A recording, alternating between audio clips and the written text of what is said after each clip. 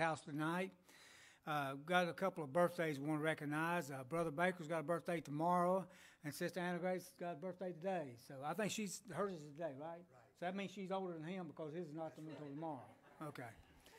But we want to sing happy birthday to both of those as well. And happy birthday to you. Happy birthday to you. Happy birthday, God bless you. Happy birthday to you. Praise God. Many, many more. Livia's going to be having one Saturday, but she's down at the beach this week, so with her grandma, I think. I don't know what you came to do, but I came to praise the Lord. Yes, you know, the Lord is great and greatly to be praised. We need to lift him up. You know, we had some revival services, but, you know, revival will change. And, you know, we've got a lot to praise the Lord for. God gave his only begotten Son that we may have life and have it everlasting. We got a lot to praise God for. Praise God. As we open in prayer, we got a lot to pray about. Continue to pray for Brother Zach's healing of his arm. He's believing for complete healing of that arm. God's healed him before, and he can do it again. Also, continue to pray for Brother Trenton, Brother and Sister Ball, Sister Taylor, Sister Jane, Sister Angela and her family. Also pray for Sister Audrey. She's having an asthma attack. God is able to touch her and help her. Pray for Brother Josh and Sister Becky. They're traveling, spreading the gospel. Pray for Tracy. Continue praying for her and her family. Pray for Brother Curtis and Sister Lisa Teague. Pray for, and Sister Blanche has a very urgent prayer request that the Lord knows all about. But, you know, God's a great God, and he knows every need we have before we even ask it. If we will get, Sister Granny wants to be anointed, so the pastor's going to anoint Sister Granny. If we will, let's take all these requests into the Lord. Granny, I'm going to come right there where you are. Granny, he's going to come to you.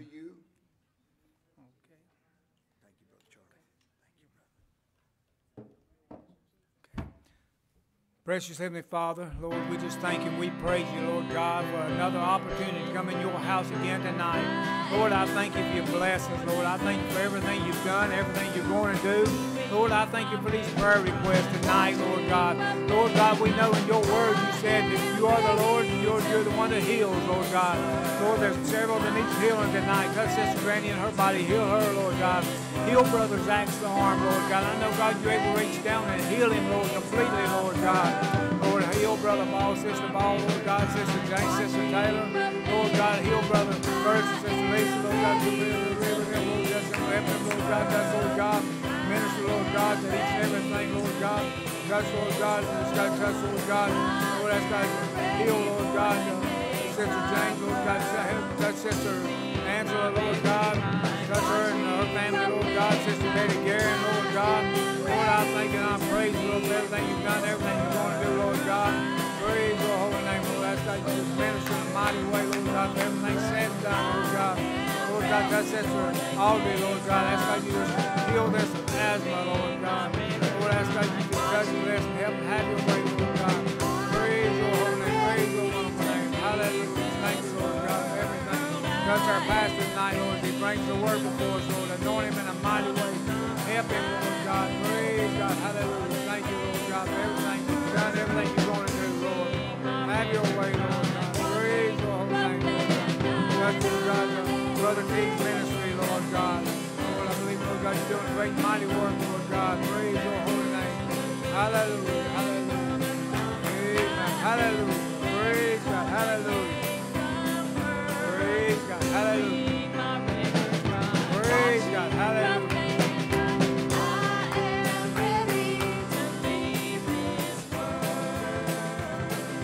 Praise God. Hallelujah. Praise God.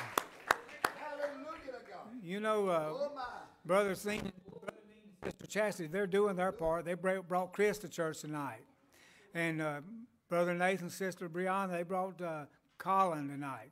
You know, if everybody will bring somebody, we'll have a whole lot more people at church.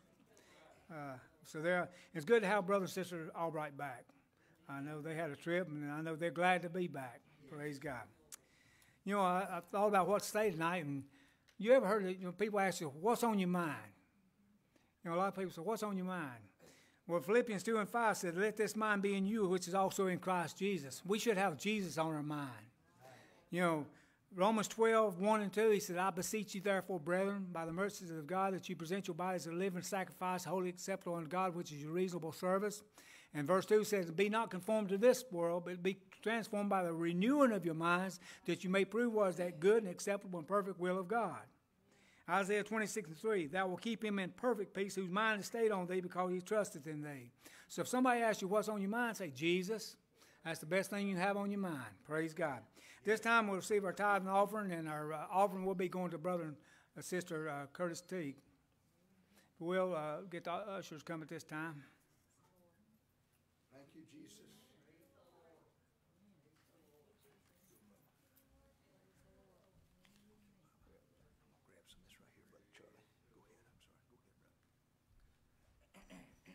Okay, Brother Matthew, would you pray over this time of service? Thank you, Jesus. Hallelujah. Amen.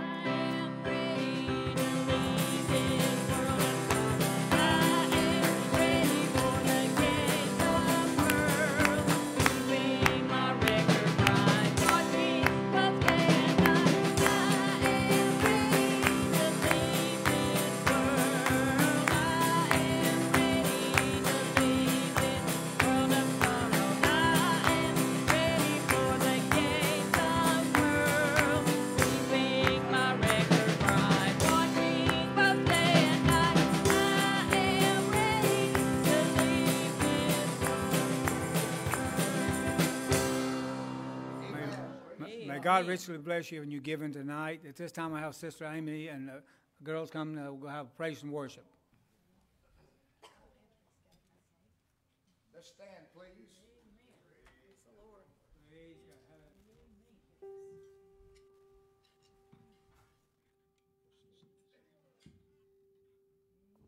Thankful to be in my Father's house. I know you are too.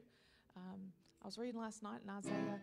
I don't know the exact. I can't quote it, but in Isaiah, where it says that violence will no more be in the land, and I'm looking forward to that day. Aren't you? There's so much going on, so much chaos, but He's worthy of our praise. He's going to take us out of this world one day, and it could be today. I love Him. Listening unto Him. We're going to start with "I Will Enter His Gates."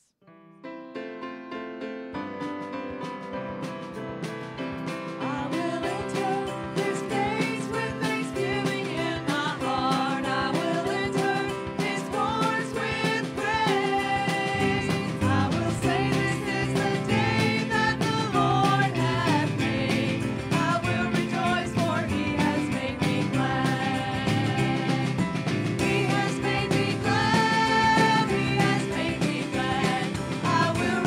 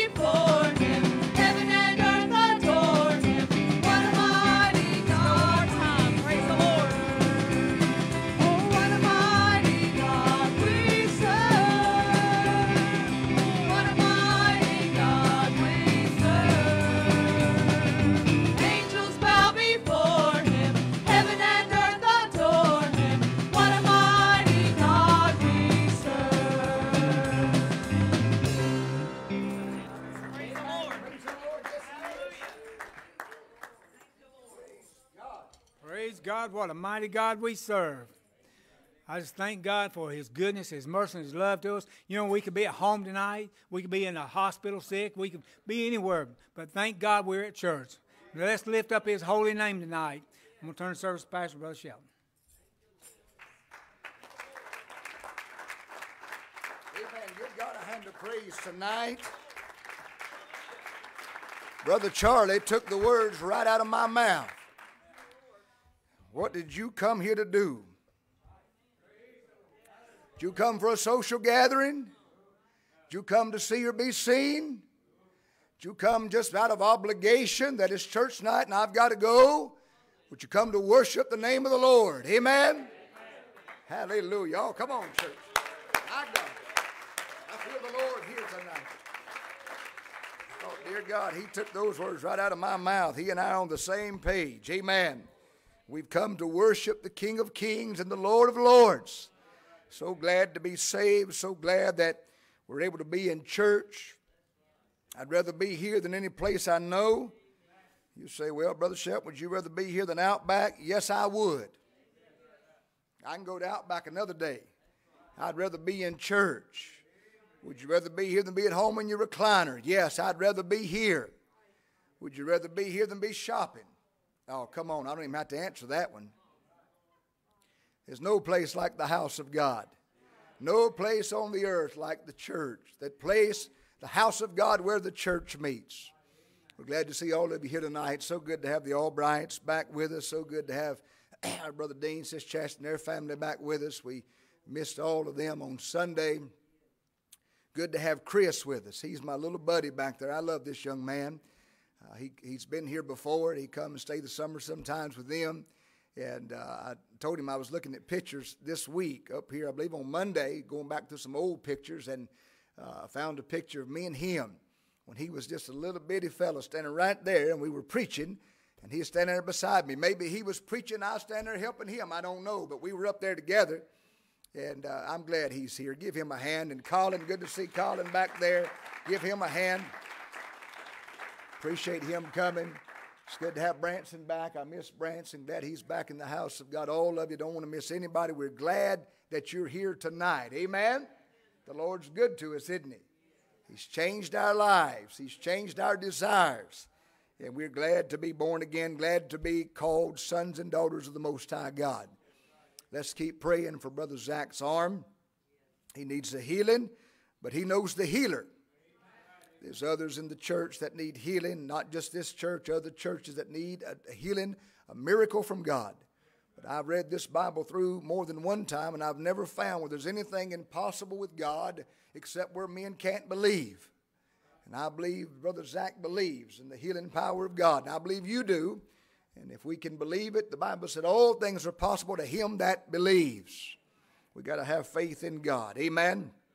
We want to get into the word of the Lord tonight. If you have your Bibles, let's stand, please. I have a lot to say, and I just don't have a lot of time to say it in. Seems like when you get to preaching, that clock just wants to run away with you. That's why I take my glasses off. I can't really see it that good. And when I have my glasses on, I try not to look at it. Boy, they put it right there, didn't they? I mean, it's just right there. I want to pray for all those watching online tonight. God bless you for being a part of this service. I've said it before, and I don't use this media ministry as a tool to stay home.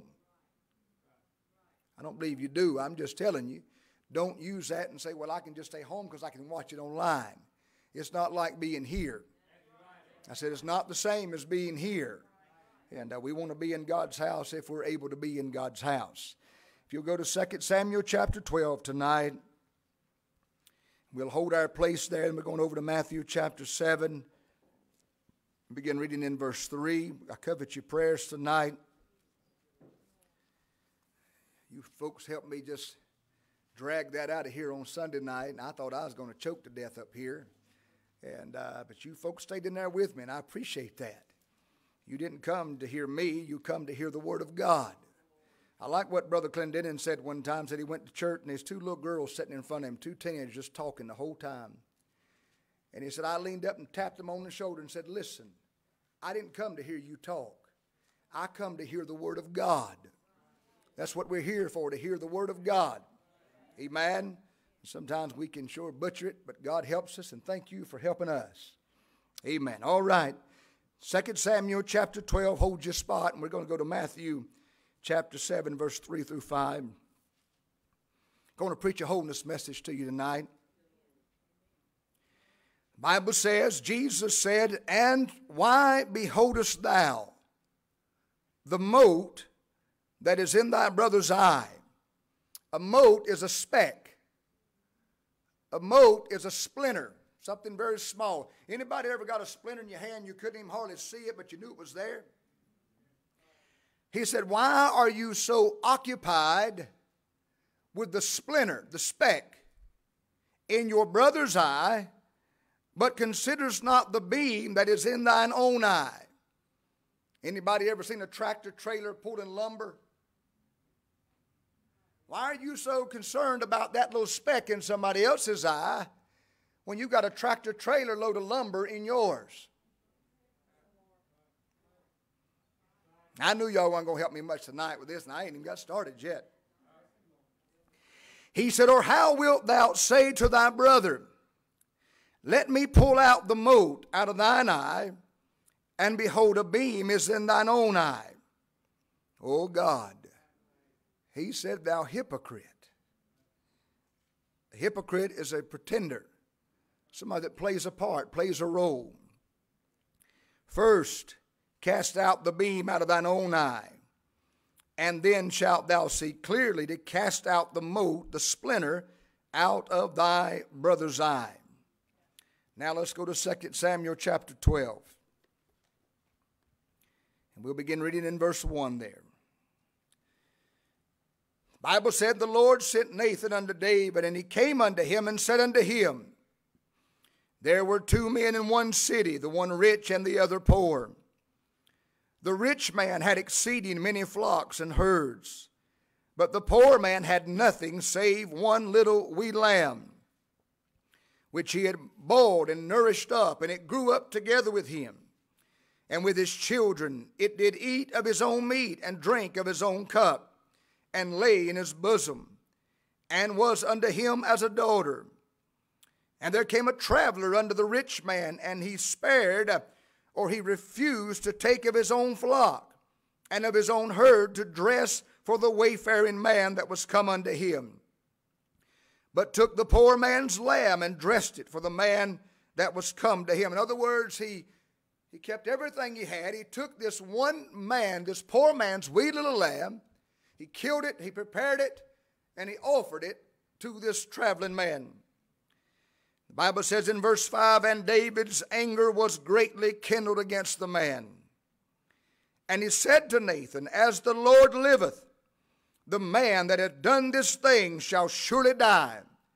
David didn't realize he was looking in his own mirror. David didn't realize he was pointing his finger at his own self.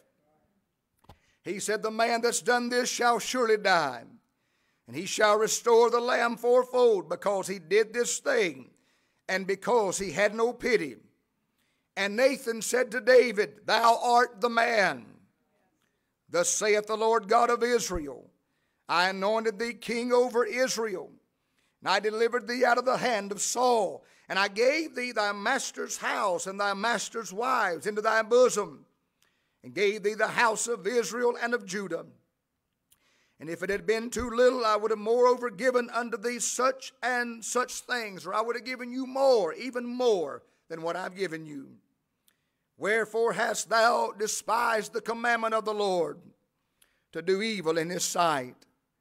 Thou hast killed Uriah the Hittite with the sword, and hast taken his wife to be thy wife, and hast slain him with the sword of the children of Ammon.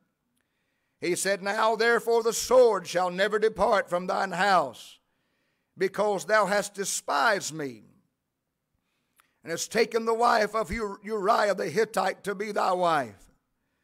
Thus saith the Lord, Behold, I will raise up evil against thee out of thine own house, and I will take thy wives from before thine eyes, and give them unto thy neighbor, and he shall lie with thy wives in the sight of the sun. For thou didst it secretly, but But I will do this thing before all of Israel and before the sun. David said unto Nathan, I have sinned against the Lord. And Nathan said unto David, the Lord also hath put away thy sin. Thou shalt not die. And David said unto Nathan, I have sinned against the Lord. Nathan said unto David, the Lord also hath put away thy sin. Thou shalt not die. May God add his blessings to his read word tonight. You can be seated for a little while. I want to try to be a little more deliberate tonight. I want to preach what I believe God's dealt with my heart in studying and praying and seeking him and his direction. I want to preach some wholeness to you here tonight. A lot of times we think about wholeness, we think about the external. But tonight we're going to deal with the internal. How many know that we're living in a time where seemingly everyone is pointing the finger at everybody else? I mean, you've got this race pointing the finger at that race. This group pointing their finger at that group pointing their finger at this group. And, you know, everybody's finding fault with everything. Everybody's wrong. Everything's wrong. It ought not to be this way. This crowd points at that crowd and says, you're wrong. That crowd turns around and points at that crowd and says, no, you're the one wrong. And I'm afraid that this secular finger pointing is in our churches today. Now, probably not this church. I'm talking about other churches, This secular finger pointing is in our churches. Christians who point their finger and find fault with others. But Jesus said, why would you be so occupied with your brother who's got just a speck in his eye when you've got that great big beam in your eye, that great big log in your eye?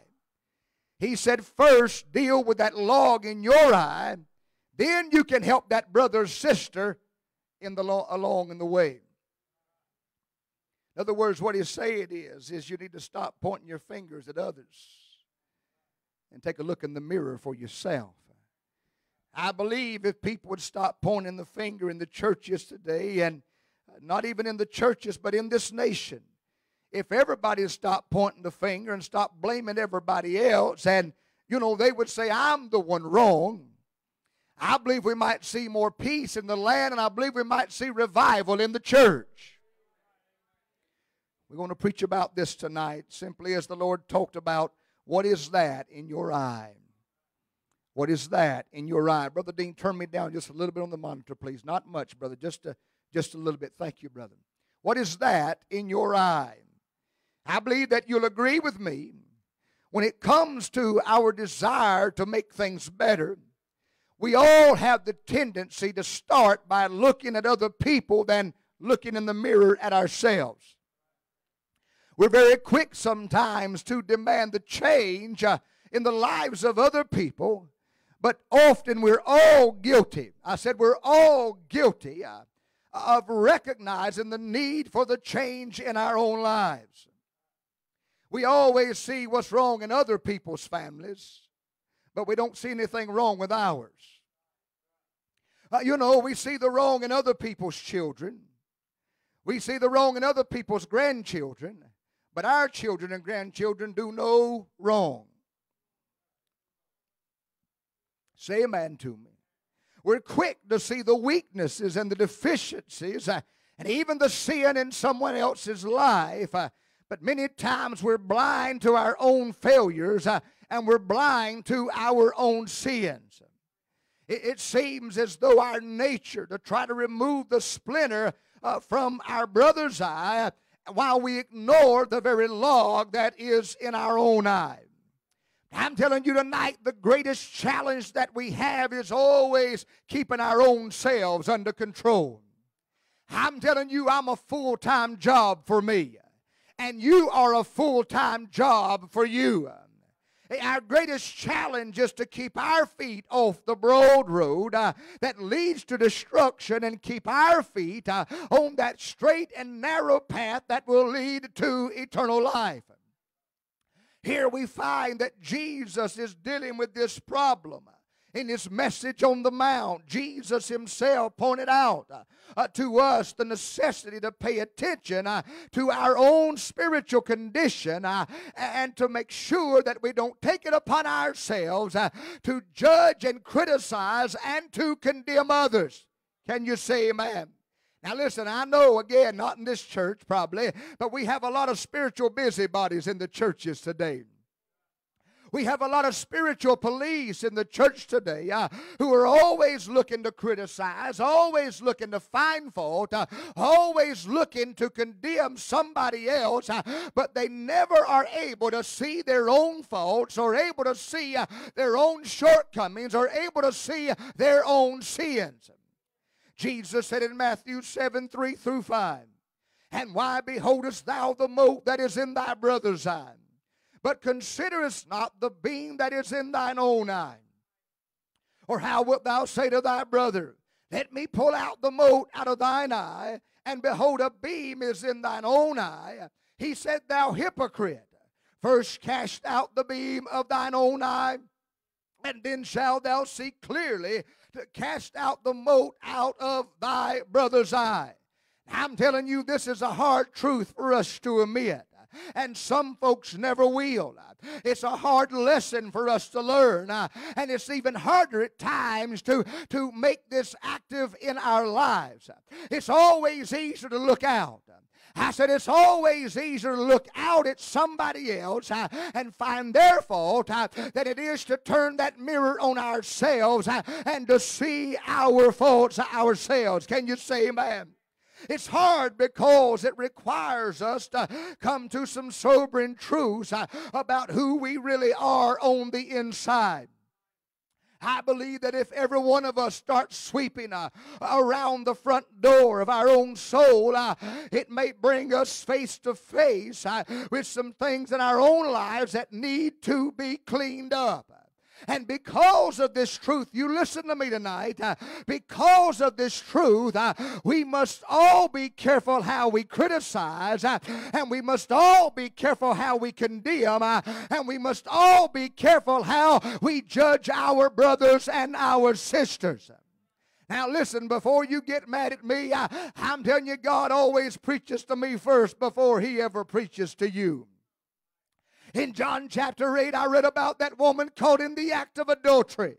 And the Bible said how those hypocrites, those self-righteous Pharisees, you know, if you go back and study the Word of God, you'll find that Jesus was hard on those self-righteous Pharisees.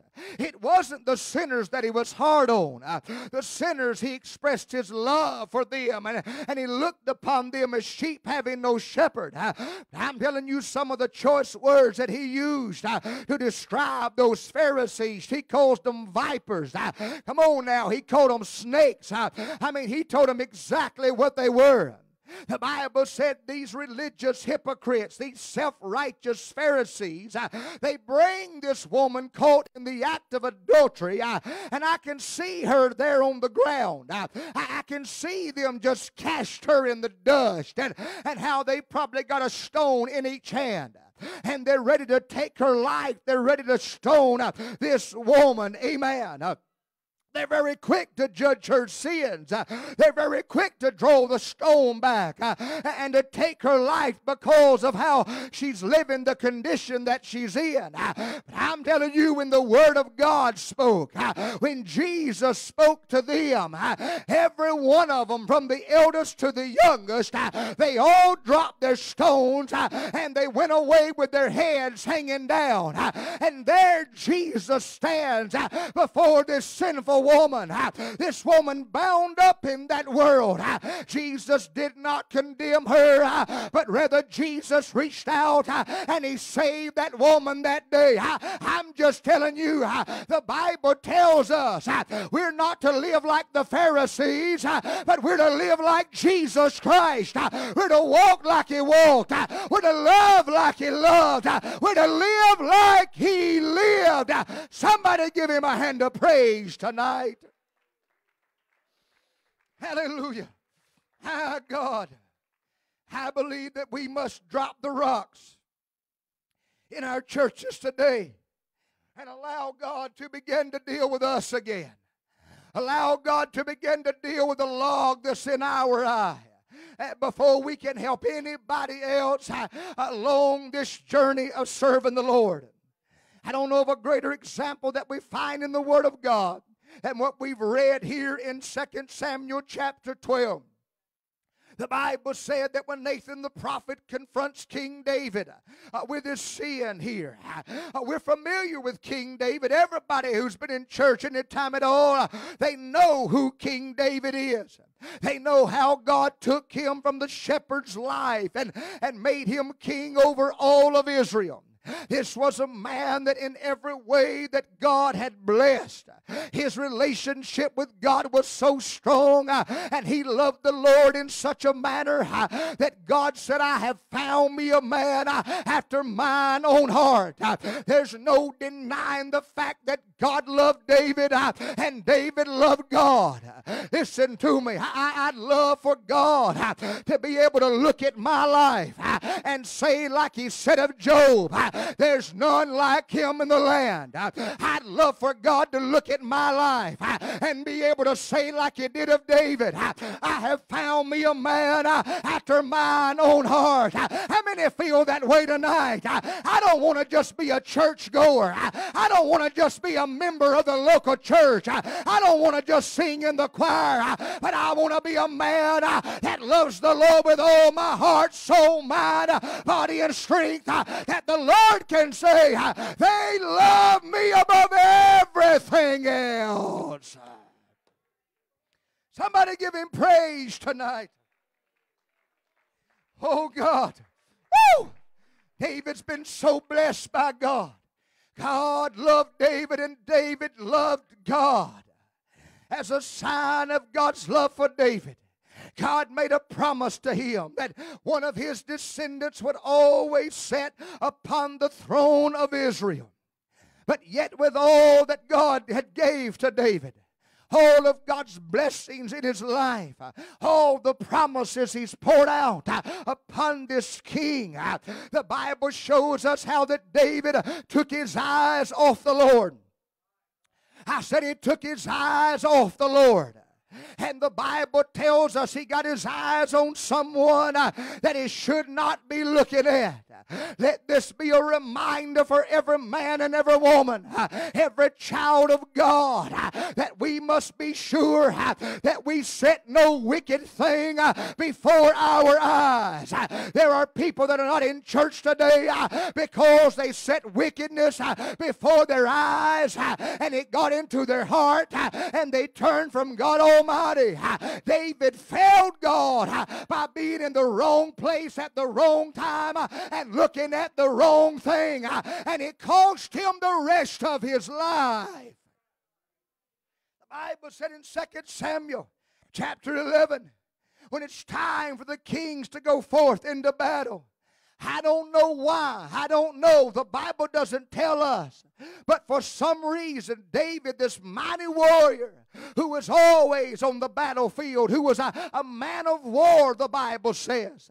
But on this particular occasion, David decided to stay behind and tarry in Jerusalem.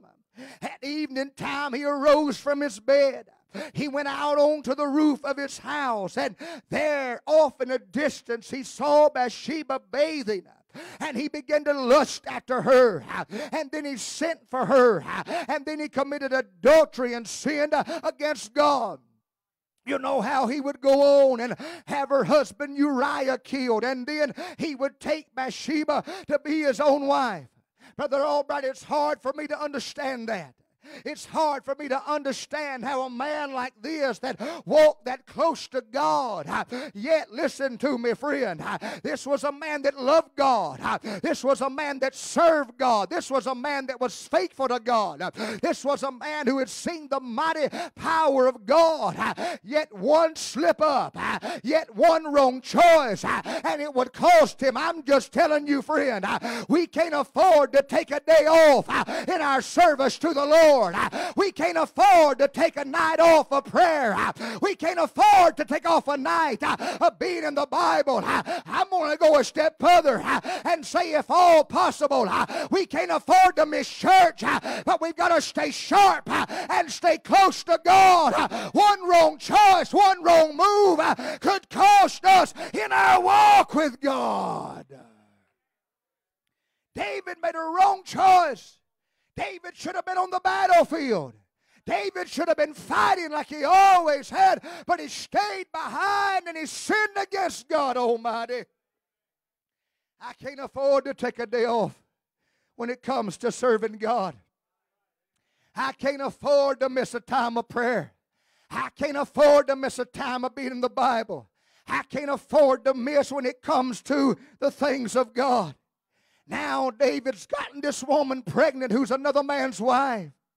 Now he's had her husband killed and brought her into himself, and now he's married this woman. In doing this, David broke all 5 of God's commandments that teach us how we are to treat other people. He committed murder, breaking the 6th commandment. He committed adultery, breaking the 7th commandment.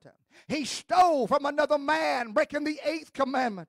He lied and tried to use Uriah to cover up his lie, breaking the 9th commandment. He coveted his neighbor's wife, breaking the 10th commandment. No wonder James said in James 1:15, then when lust hath conceived, it bringeth forth sin. And sin, when it's finished, bringeth forth death. David should have remembered God's warning when he gave Cain in Genesis 4:7. God said, and if thou doest not well, sin lieth at the door.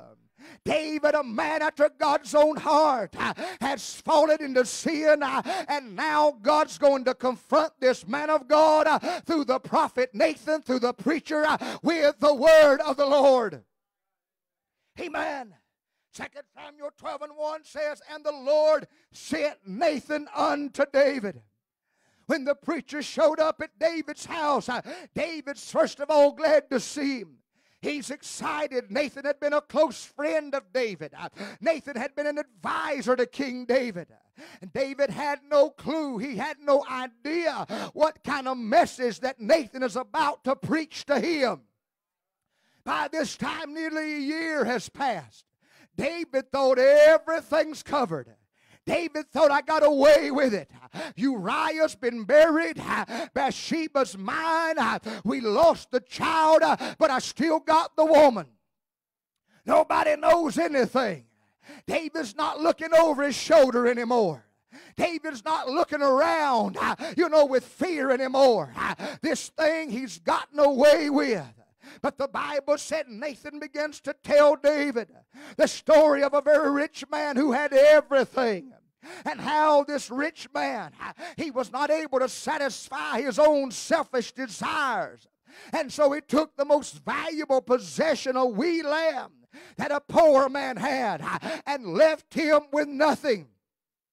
He told him how he stole and took that lamb from that poor man. That poor man loved that little lamb. It was as his own child. That lamb ate at the table with him, fed him from the table, laid on that poor man's bosom. He loved that little lamb. But now David knows that this rich man, what he's done, he stole from the poor man. When that message is over, David rises up. Oh, God, help me here for a little while. David rises up in his own self-righteousness. David is mad now, and David is angry over the sins of this rich man. He's not only ready to judge this man and condemn this man who committed such a sin, but he demanded this rich man's going to restore back to that poor man fourfold what is took from him, and then that rich man is going to be executed. Isn't it amazing how quickly David forgot about his own sin? Isn't it amazing how David forgot about that big old 4x4 or 6x6 post in his own eye? How quickly he forgot about his sins against God and man. In his haste to judge and condemn someone else, he completely forgot how he had just murdered a man. He forgot how he took another man's wife. He forgot how he sinned against God Almighty. When I read this, Brother Benny, I realize that how quickly David becomes an example to us as people today of God. How quick we are to pass judgment on other people. Oh, come on, nod your pretty heads at me tonight. I knew you weren't going to shout much with this, but let me preach it on through here. How quick we are, just like David, to point the finger at somebody else. How quick we are, like those Pharisees, to take up stones in our hands, ready to execute somebody else. How quick we are to criticize and to pass judgment on the other person. Most of the time, without even knowing their situation, and most of the time, not really knowing anything about them at all. We're so quick at times to pass judgment on people. We say, I don't like them. I don't like how they do. I don't like what they do. But listen to me. If you've never walked a mile in their shoes, then you have no right to criticize anything about them. Wave your hands at me tonight and say, amen. How fast we move into somebody else's life and things that we see as sin, things that we don't approve of, things that we don't like. And like David, we're merciless sometimes. Listen, I believe Pentecostals are the worst at this. I ain't never been raised in a Baptist church. I ain't never been raised in a Methodist church. I ain't never been raised in any other. I've been raised in a Pentecostal church. And I've seen Pentecostal people who have the dress, the outward right. Amen. But they got a tongue, as Brother Bolin said, so long. They can sit on the front porch and use their tongue to turn the stove on in the kitchen. I've watched Pentecostal people who have the outward right, but always critical, always condemning, always judging somebody else. Come on and say amen to me. I'm just telling you tonight, Jesus said, before you're going to criticize somebody else, before you're going to condemn another man, make sure that you got everything right in your life between you and God. Then you can help that weaker brother or sister. Somebody give him a hand of praise tonight. Oh, hold on. It's going to get better. Y'all better be helping me up here tonight. We're merciless sometimes. We're ruthless when it comes to other people. We're so quick to shed innocent blood. We're quick to criticize. We're quick to condemn others while we forget those things in our life that we've not been doing right. Amen. I'm glad for the Word of God. I'm glad that the Word exposed David. I'm glad the Word will expose us if we'll let it work on us. There are plenty of people in our churches today who've been carrying stones in their hand again. You know, not this local church. We wouldn't dare do that around here.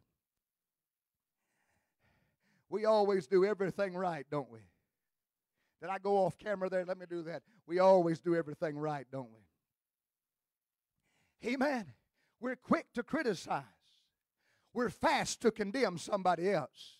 Oh, God, help me for a little while. I got some more messages God's been working on my heart. And, you know, so just for the next little while, maybe the next few weeks or so, we just have to buckle up and hold on. God's going to get us somewhere. God's trying to do something in our churches today. God's trying to send revival. But before revival can come, we got to get right with God. I said we got to get right with God Almighty. And if we'll get right with God and we'll do things according to the Word of God, we'll see the mighty hand of God move in a marvelous way today. There are people in our Pentecostal churches who carry stones with them in their hands, ready at any second to stone somebody else, ready to criticize somebody else, ready to condemn somebody else. Come on now and say amen. I believe that what we need in this hour is to drop the stones. I said let them fall to the dust and then drop on our knees before God and ask God to help us to deal with me. Work on me where I am, Lord. Draw a circle around your life and tell God to fix everything inside of that circle. I'm telling you, if the church would do it again, if we'd drop the stones, if we'd stop being so critical, if we'd get our tongue sanctified, revival would sweep through the churches. There'd be a change. We'd see God's mighty hand move.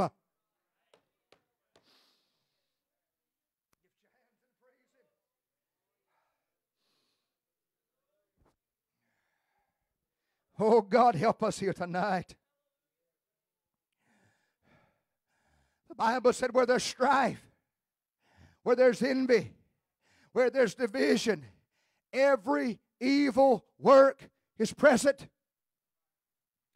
That scares me to think about where there's division in a church, where there's envy in a church, where there's strife among brothers and sisters in the house of God. Every evil and wicked thing, the devil's free to come in and do whatever he wants. Every evil thing that he can imagine in that church. I like what the psalmist said in Psalms 133. He said, how good and how pleasant it is for brethren to dwell together in unity. It's like the oil poured out upon the head of that high priest Aaron, and that oil runs down upon his beard and down his garments. And the Bible said that when there's that kind of unity in that church, at that place, at that moment, God will pronounce a blessing upon it. I'm just telling you, friend, why don't we throw down the rocks in the churches again? Why don't we drop the stones? And why don't we ask God, work on me and me alone? Woo! It's me, oh Lord, standing in the need of prayer. It's not my brother. It's not my sister. I'm telling you, people, quit finding fault, quit pointing fingers, quit criticizing everything, quit condemning everybody. I'm telling you, there'd be more peace in the land, and there'd be revival in the church today. Oh, God, help me. I pastored a couple one time. I can say this because I went through it. I pastored a couple in this church years ago. I'm telling you, every time they come to church, they had stones in their hand. Always condemning, always criticizing, always finding fault with everything. It didn't matter what we did, they found fault with it. You know what happens when they do that? They try to get their little group together. Oh, come on, say amen. You know what I'm talking about. They try to divide this group from that group, always carrying those rocks around, always ready to bash somebody in, always finding fault with somebody. I sat them down and counsel with them. I told them, you can't do that in this church. It's not going to be permitted out here. You listen to me here tonight. I'd rather have 25 people that threw the stones down and loved God and loved each other than to have 500 fussing and fighting and criticizing and condemning everything, because in that kind of atmosphere, every evil work will be in that. Brother Clendenin said, when he was pastoring, he asked an older seasoned pastor, he said, I want to know the secret to success, how to have a successful church. He said, I know you got to pray. I know you got to fast. I know you got to preach the word. I know all those things. He said that old seasoned preacher told him the way to have a successful church is knowing who not to let stay. Some people are not there to help the church along. Some people are not there, lined up with the vision of that church. Some people are there just to cause problems. Some people there are just to be critical. Some people there just to find fault. I'm telling you, there's a Judas in every church except this church. I said there's a Judas in every church except for the South Asheboro Church of God. Give God a hand of praise. Aren't you glad there's no Judas here? If I find out you are, it's going to be bad news for you. Amen. And I got tired of it, Brother Albright. I got tired of them hurting people in this church. I got tired of them trying to group up people. I mean, they turned against others in this church. They turned against the pastor of this church. Everything we did, they threw stones at it until finally I told God. I said, Lord, I'm done with this. I'm done with them. I've tried to help them. I've tried to love them. I've tried to instruct them, but they won't drop the stones.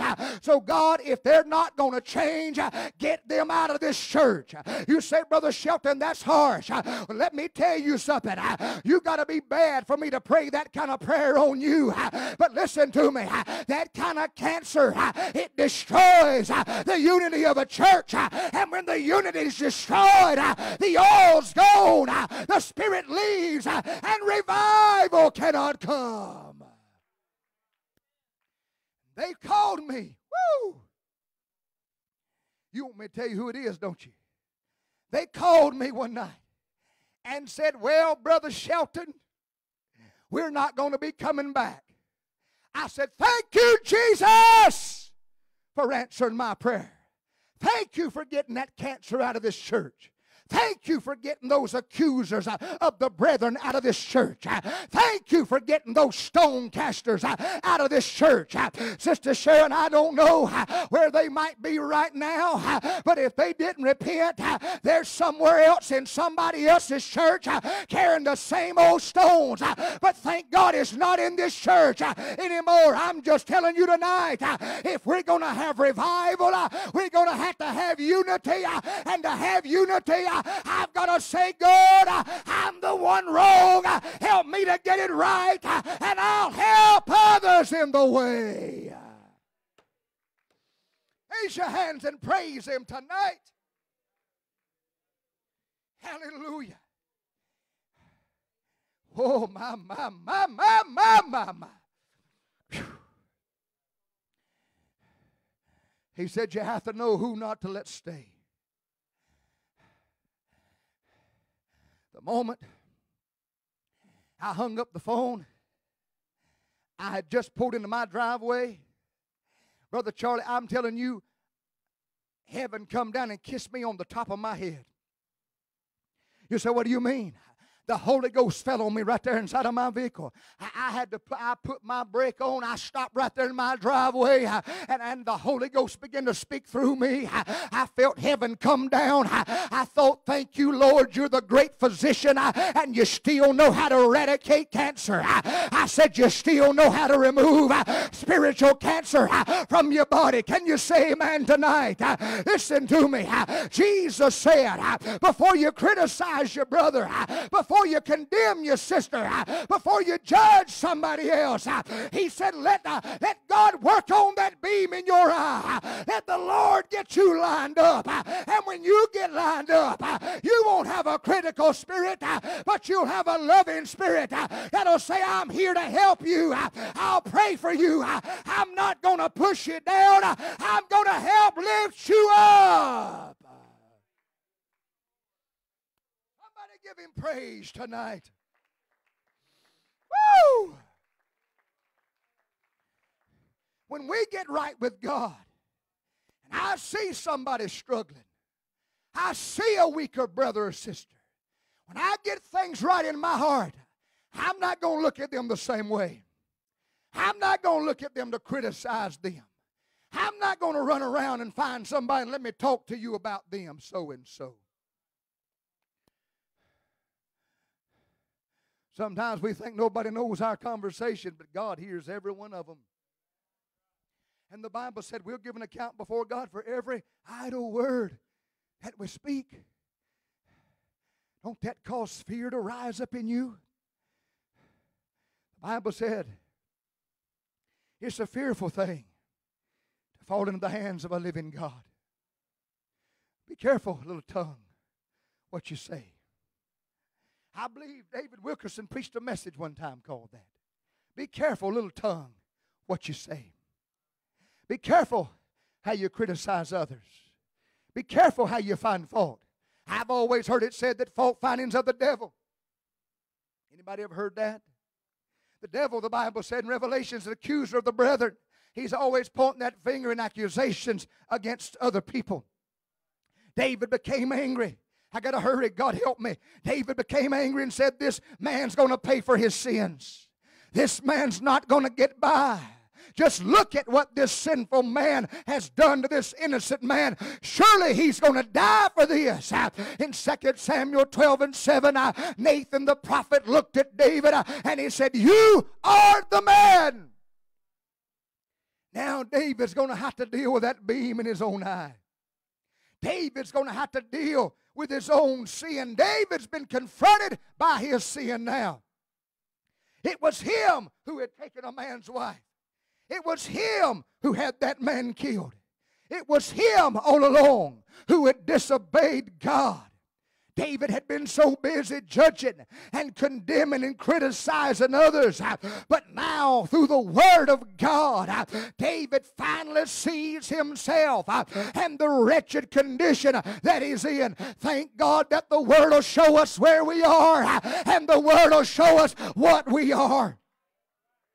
Hebrews 4:12 said the Word of God is quick and powerful and sharper than any two-edged sword, piercing even to the dividing asunder of soul and spirit, and of the joints and marrow, and it is a discerner of the thoughts and intents of the heart. Now David's heard the Word. Now the Word has showed David what he is. Now David admits his own failures. David now, rather than condemning somebody else, rather than criticizing somebody else, rather than ready to throw a stone at somebody else, now David admits, I'm the one that's been wrong all along. Boy, it's hard to get church people to say that. It ain't no problem to get people to tell you what's wrong with others. But it sure is hard to get Christians to say, you know what? I'm the one wrong. I know you weren't going to shout a whole lot with that one. I'm the one wrong. It's not my brother. It's not my sister. It's me, God. They may have a speck in their eye. But dear God, I've got stones in my hand and a 6x6 log in my eye that I need to get right. Now David sees where he is finally. David now can finally see himself in what he's done. Verse 13 said, and David said unto Nathan, I have sinned against the Lord. How many Christians do you know say that today? Oh, they'll say, did you hear what they did? Did you see what they did? Nod your head, you bunch of sanctified people. You see how they're doing? Can you believe they did that? But David finally come to the place that every one of us have got to come to. David finally saw David. Now he's not looking at anybody else. I told you in the first part of this message, I'm a full-time job for me. I don't have time. My calling as a shepherd is to watch over this flock, but I'm telling you, I'm a full-time position for me. It takes everything I've got to keep me. Make sure I'm in line. Make sure I'm doing right. Come on, say amen. Now David responds the proper way when he's confronted with the beam in his own eye, his own sin. Now he drops the stones he was ready to throw at somebody else. David immediately left his throne and he came down from his high position. You know, many people today won't respond to the prompting of the Spirit of God because it means we have to humble ourselves and come down from where we think we ought to be. Churches are full of people that are full of pride and spiritual arrogance, and it's hard for them to humble down and say, I'm the one that's wrong. I'm the one that's been sinning. I'm the one that needs forgiveness. I'm the one that needs to be washed by the blood of the Lamb. Some people will never get this because they're always so busy pointing the finger at everybody else. Even when God tries to deal with them through His Word, even when the Spirit prompts them, they ignore it and they grieve the Spirit of God because they will not see their own faults. David, the last thing he was concerned about, I'm getting ready to close. Say amen. The last thing David was concerned about was his throne. What David was concerned about was his relationship with God. The last thing David was concerned about was his role in the church. The last thing David was concerned about was his title in the church. The last thing David was concerned about of what other people might think about him. David now, when he sees where he is concerned about his relationship and making sure that everything is right between me and my God. I'm just telling you tonight, amen, every one of us have to come to that place that we have to humble ourselves in the sight of God and say, Lord, examine me, show me me. Let me see what's wrong. And if you show me, I'll get it right. I'll repent. And then I can help somebody else in the way.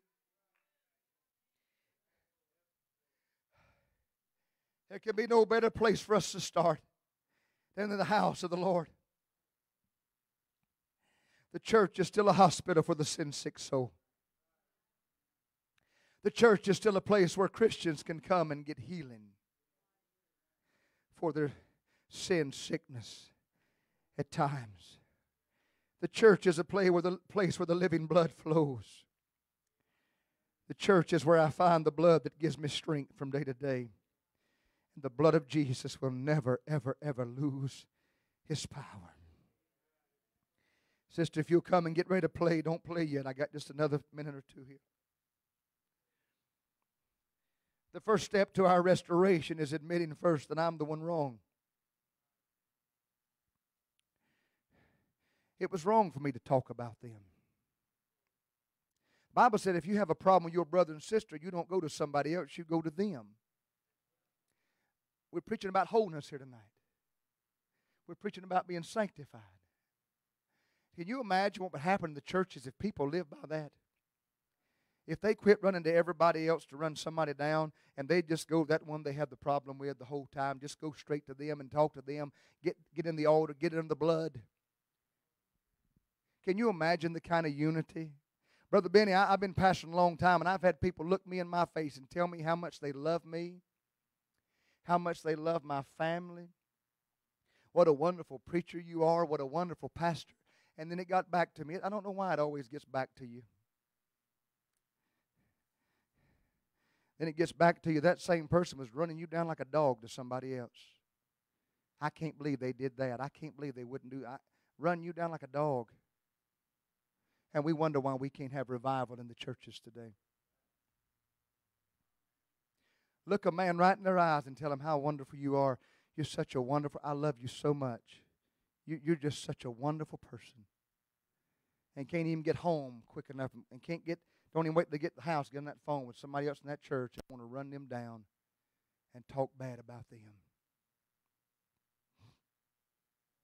I ain't been talking none of you. I just been talking to him. If you ain't guilty, you ought to smile at me. And if you are, smile and fake it. I've had that happen. I've had people run me and my family down after telling me what a wonderful person. You're just such a great, great pastor. And I'll go throw stones at me and my family to somebody else in that local church. I didn't come to preach that. That was just free. The first step in the process has to be admit that I'm wrong and dropped the stone. David never tried to make any excuses for his sin. David admitted his guilt. He admitted his transgressions. He didn't come up with any reasons that would excuse him for his sins. David confessed his sins before the Lord. What happened? What happened to a brother going to another brother if they've been offended? Isn't that Bible, Brother Benny? You've studied the Bible. You went to Bible school and everything. Isn't that what the Bible says? And the Bible says if you have aught with your brother, don't you go to them? Leave your gift at the altar and go to the old brother and make that right. Isn't that what the Bible says? Is anybody else reading the same Bible I'm reading? Boy, I can tell some of you this thing's biting you hard. The Bible says if you have aught with your brother, you go to that brother and you make that right. If you have aught with that sister, you go to that sister. You see how holy we think we are sometimes, and really when God's Word talks to us, we realize how really far away we are from what God wants us to be. Well, say amen. I'm about to finish, and it's going to get better. God restored David. David repented. He said, Lord, I was wrong. I sinned. I was ready to kill somebody else for what I'd done. All the while it was me. All the while I was the one wrong. I wonder why we always quick to look for the negative in people. Why are we always quick to think the worst about people? Sis Shelton, am I doing okay? Because it got real quiet in here. Why do we always think the worst of somebody? Why do we do that?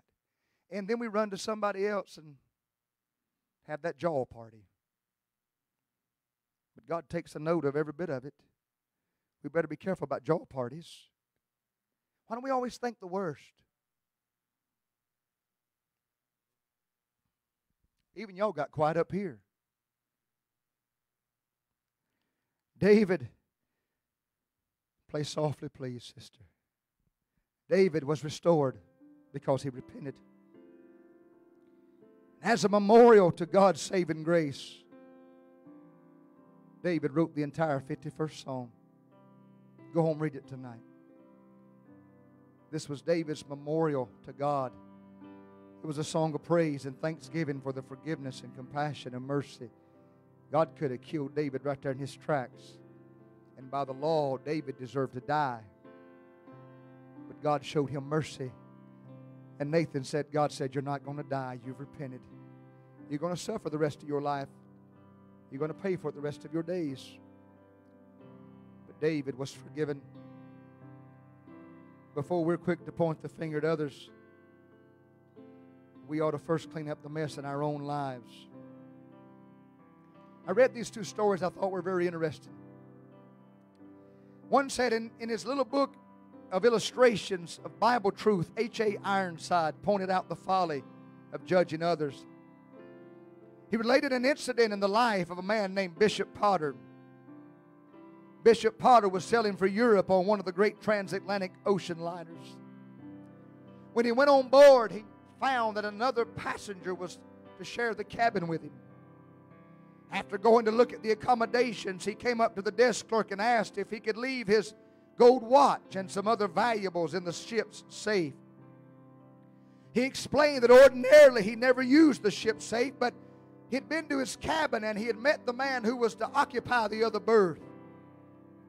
Judging from his appearance, he was afraid that he might not be a very trustworthy person. The preacher went into the cabin, saw the man he was going to bunk with, and he thought he didn't look like a savory character. So he went up to the desk and he gave the clerk, or the clerk there, the ship's clerk, he gave him his gold watch and some other items to put in a safe because he was afraid that man might steal them. As that desk clerk placed the man's valuables in the safe, he remarked, he said, "Not a problem, Bishop. I'll be very glad to take care of them for you. The other man's already been up here and left his for the same reason."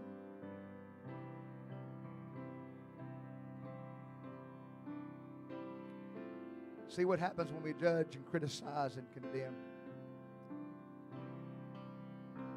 He looked at that man, criticized him, judged him, sized him up, and said, "I better not leave my stuff in here." But that man done the same thing, and that man was a preacher. He's a bishop. I read the story. I know you're ready to go home. Stand, please.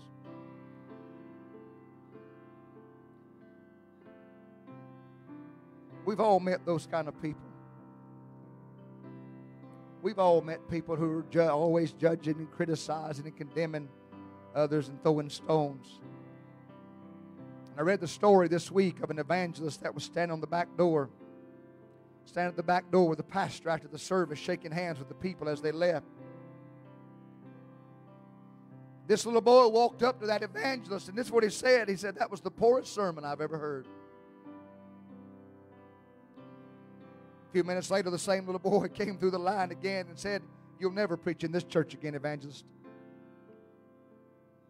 A few minutes later, that same little boy came through the same line, and again he said, "You won't get much of an offering."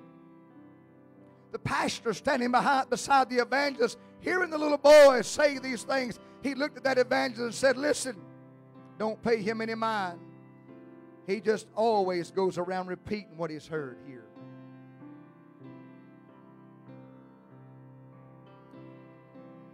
We laugh about that and think that's funny. But that kind of stuff goes on week in and week out in churches among people of God, people that are supposed to be Christians. Is it any wonder we can't have revival today, Brother Albright? Where there's envy and strife, where there's division, where there's criticism and there's condemnation all the time and fault finding all the time. Every evil work is present. Paul said, "Let a man examine himself." Every one of us must look inwardly. Make sure that we're in the faith the proper way before we ever try to help somebody else in the faith. Jesus said in verse 5 of Matthew 7, "Thou hypocrite, first cast out the beam out of thine own eye, and then shalt thou see clearly to cast out the mote out of thy brother's eye." I just want to raise a question here tonight to every one of us in this service, everyone watching online. What is that in your eye?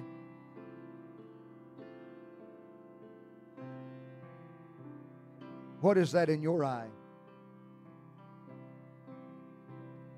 If you sit around and look for fault, you'll find fault. If you want to find it, you ain't got to look long. Everybody's got it. Everybody's got it. If that's what you're looking for, it won't take you long before you'll be able to find a whole list of things you don't like about somebody else, a brother or sister in Christ. But you just remember what Jesus said.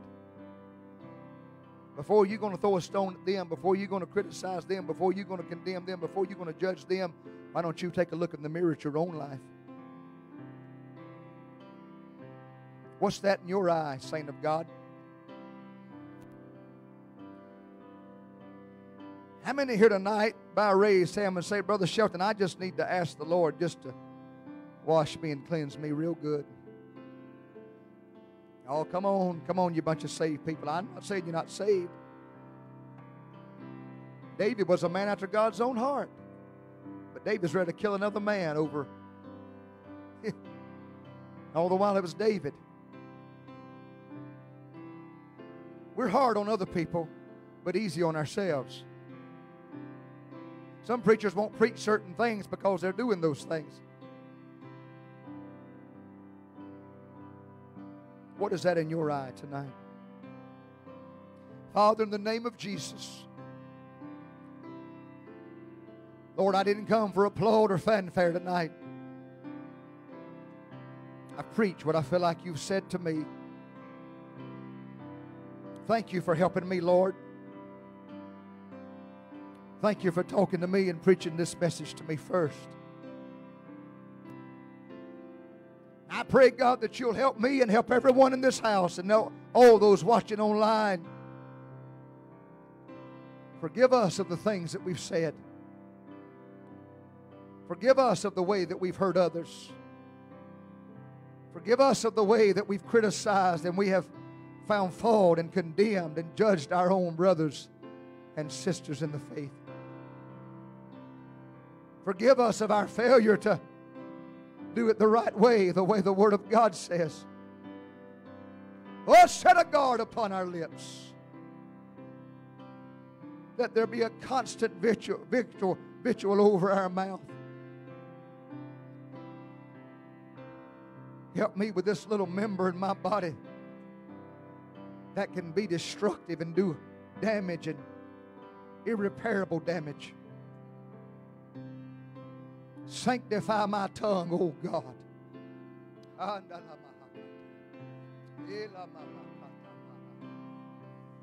Sanctify this little member in my mouth, oh God. Lord, before you sanctify my tongue, you must first sanctify my heart. Because out of the abundance of my heart, my mouth speaks. So reach on past my tongue tonight, God, and sanctify my heart again, oh Lord.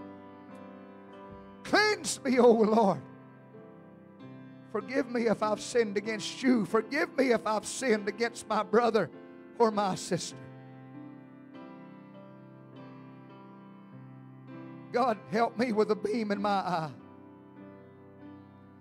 Help me to get that right, Lord, so that when I see a weaker brother or a weaker sister, Lord, my first reaction won't be to criticize or to condemn them or to throw stones at them, but my first reaction will be to pray for them and to reach out in love and help lift them up and help them in the journey.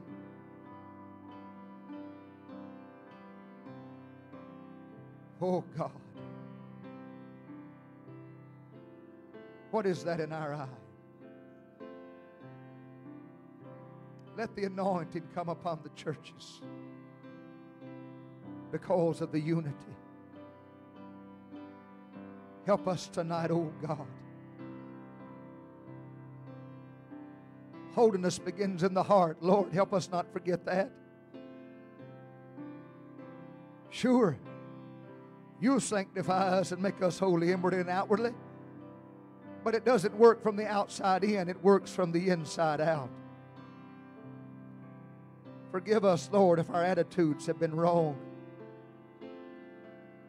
Forgive us if we've had aught in our heart against a brother or sister.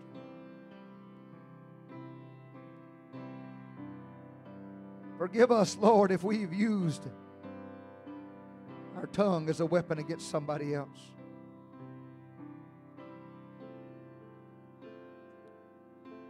This little member in our body is more deadly than a gun or a knife. And it's killed more people. And it's hurt more people.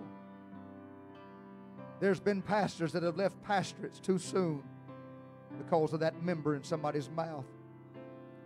There's been members that's gotten out of church because of that little unruly member in our mouth.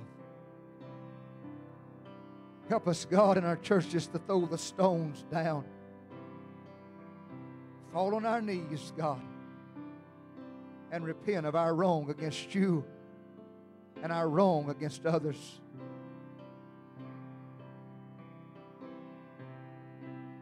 Help this nation, God.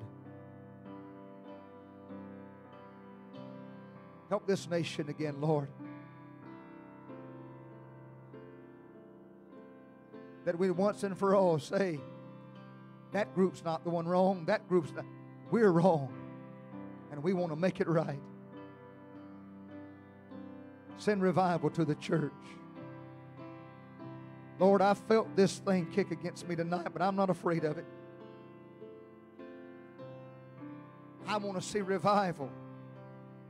And I pray that all of us, myself included, that we'll all humble ourselves before you like King David. That our concern right now is not the throne, but our concern right now is our relationship with you and our relationship with our brothers and sisters in Christ.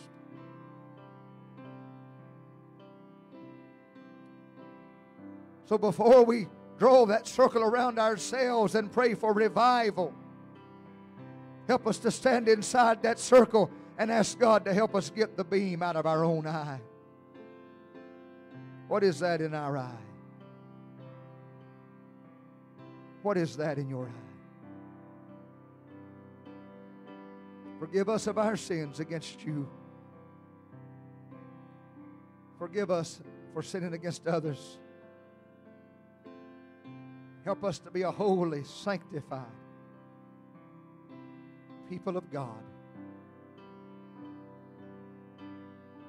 Let our speech always be seasoned with salt, with the grace of God. Come on, lift your hands and love Him tonight. Lord, help each one of us. Lord, help me. Help me, Lord. Help each one of us here. Help each one of us online watching right now, God.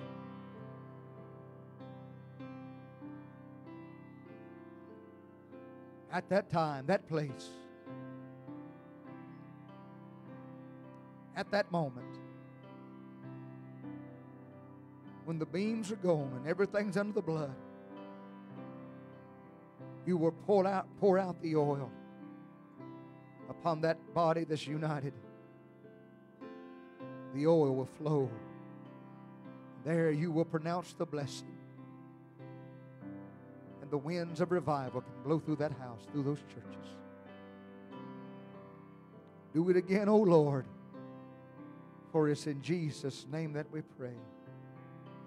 Amen and amen and amen. Give God a hand of praise tonight.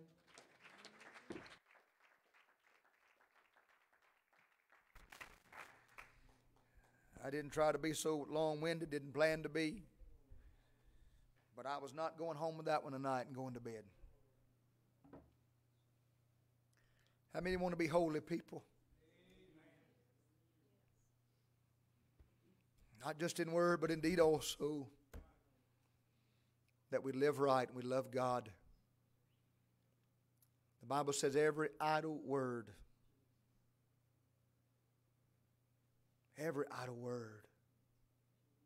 we're going to give an account for. Some people just they just blow their mouth off. They blow their testimony with their mouth.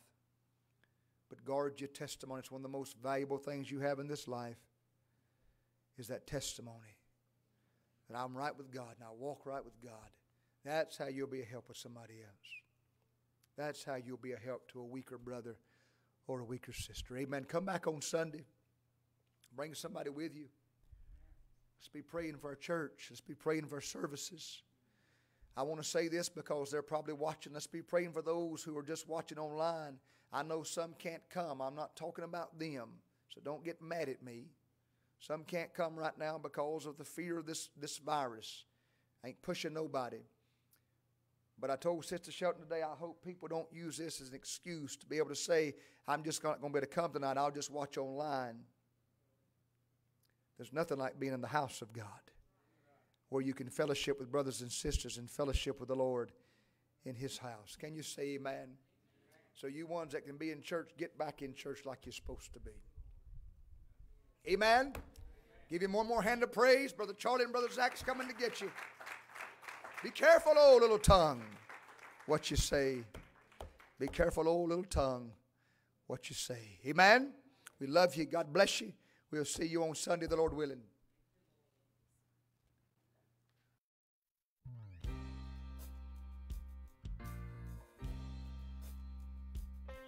The hand of fear gripped the hearts of the crowd that day at Jairus' home. When the doctor shook his head and said, she's gone. Oh, you could feel that the matter was hopeless. You could hear them cry that night. That little girl was only 12 years old. Oh, then somewhere in the distance, out lying against the sun, there came a man on a mission from the throne. Oh, and then they said, look, somebody's coming. But what they did not know, it was a promise coming down that dusty road. Oh, there's a promise coming down that dusty road. From His holy hands, the healing virtue flows. He's got the key to what you need. Death and hell He will defeat. There's a promise coming down that dusty road. Yeah, there's a promise.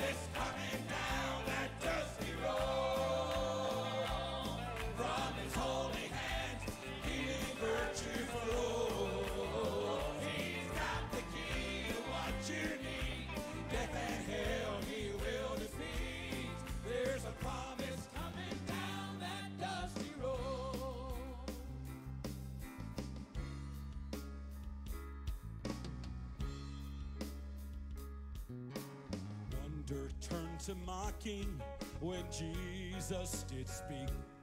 He said, your daughter's not dead, she's just asleep.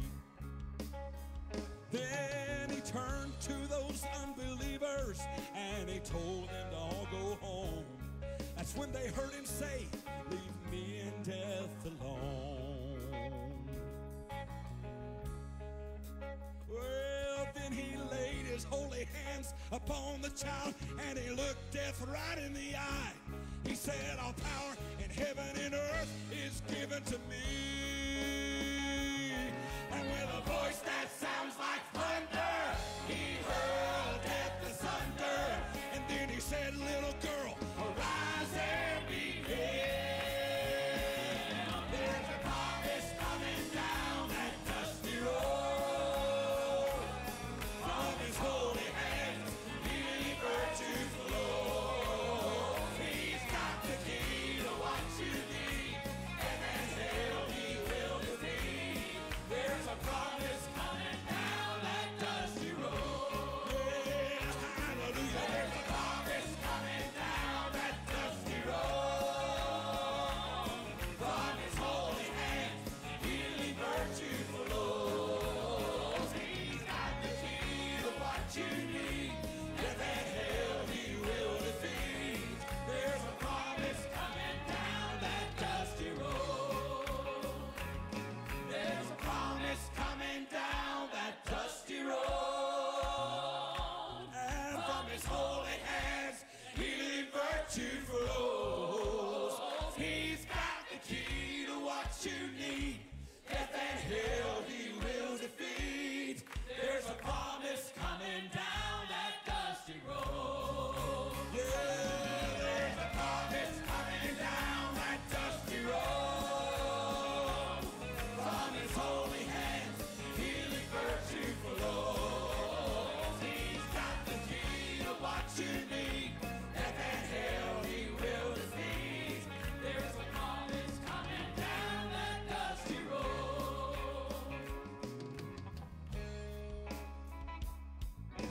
Wonder turned to mocking when Jesus began to speak. He said, your daughter's not dead, she's only asleep.